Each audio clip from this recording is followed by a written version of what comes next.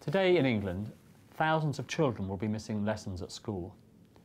In many cases, there will be a very good reason for this, like sickness or a hospital appointment. But others are missing lessons day after day for reasons that can be avoided. In spite of efforts made by many schools, there is still a high rate of absenteeism in this country. Today we're publishing figures which reveal the true scale of the problem of what is called persistent absence. This is when a child is absent from school for at least 15% of the time. More than 450,000 children missed this amount of school during last autumn and spring terms. Over the course of a year, that is the equivalent of a whole month of school missed and hundreds of valuable lessons lost. In addition, 1 million pupils missed half a day or more of school per week, equating to 10% of school time missed.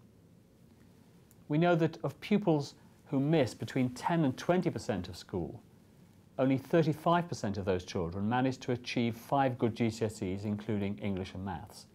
But of pupils who miss less than 5% of school, more than 70% of those children achieve these qualifications. We have to break the vicious cycle that starts with a child losing interest in their studies, leads them to missing school, and eventually results in a life of poor job prospects and missed opportunities. If we want pupils in England to leave school with the qualifications and skills they need to become successful adults, then we have to take a zero-tolerance approach to poor attendance. Many schools have tried and tested methods for tackling truancy and persistent absence.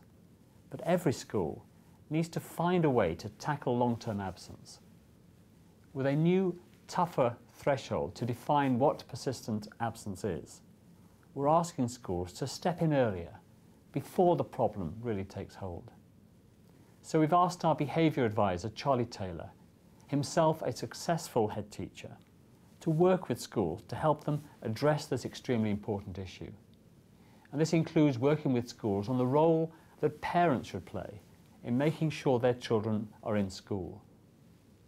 Improving attendance must be something that all schools prioritise.